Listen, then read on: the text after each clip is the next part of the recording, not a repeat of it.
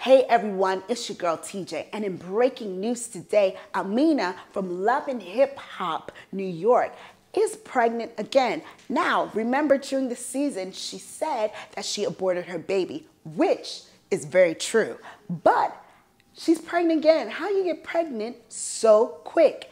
Now, just to let you guys know also that Tara has had her newborn baby boy. What is Peter Gunz up to?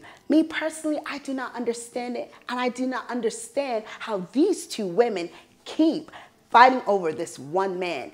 Actually, Cardi B had something to say about this as well, saying that Peter Gunz make these two women look very stupid on TV. Me personally, I totally agree. I don't know when these girls are gonna learn their lesson.